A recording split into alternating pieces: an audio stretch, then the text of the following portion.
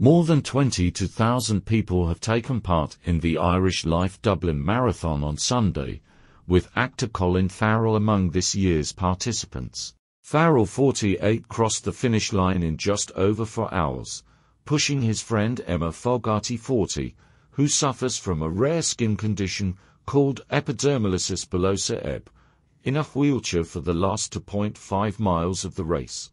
"I have known Emma for many years and she epitomizes bravery. She is what courage and pure determination are all about," said Farrell in a statement afterwards.